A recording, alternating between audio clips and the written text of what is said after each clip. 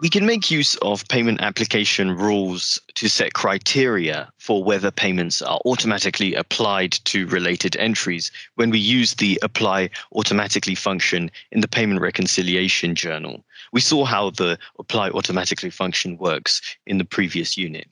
We can get to the payment application rules page by using the search for page.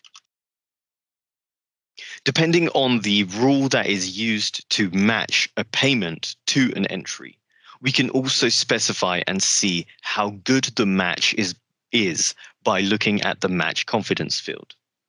In the payment application rules window, each row is used to specify a rule.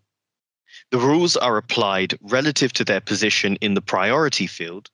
However, if we're making use of many rules at once, then the match confidence of the highest priority rule is used to determine the full priority. Going back to the payment reconciliation journal, I'll run by you how automatic application function works. Now, the function works on a basis of prioritizing matching criteria.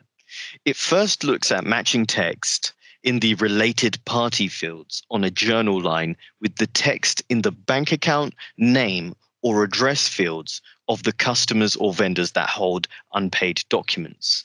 These fields aren't immediately visible on this journal, but they can be added using the personalize function. And I'll just show you what that looks like.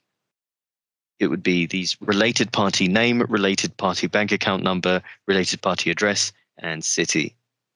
And we can drag these in to have a look. At this moment in time, those fields are blank, as these are fields that I've filled, lines that I've filled in manually.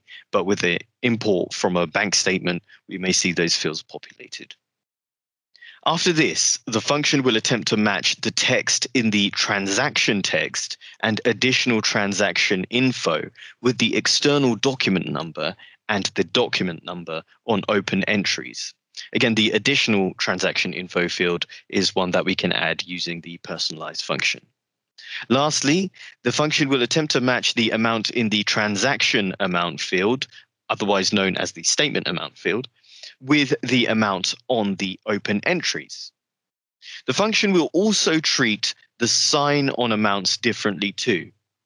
For positive amounts, a match will be made firstly against open entries for vendor invoices. If they do not apply, then Business Central will consider customer credit memos.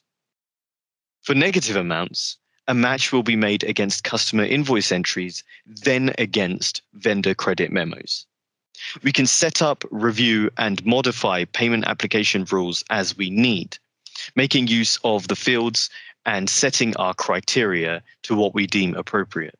If, however, we want to reset the changes we've made, we can use the Restore Default Rules function found in the ribbon on the Payment Application Rules page.